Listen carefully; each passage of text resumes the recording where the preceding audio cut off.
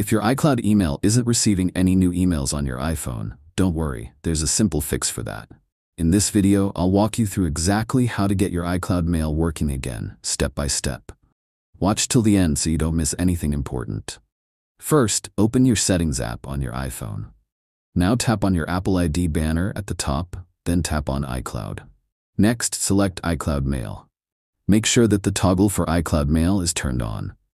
If it's off, tap to turn it on right away. Once that's enabled, go back to your main settings screen and scroll down until you find Mail. Tap on it. Now choose Accounts, and then tap on Fetch New Data.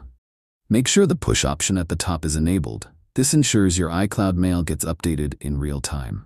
At this point, if you haven't subscribed to our channel, click the subscribe button now so you don't miss future tech tips like this.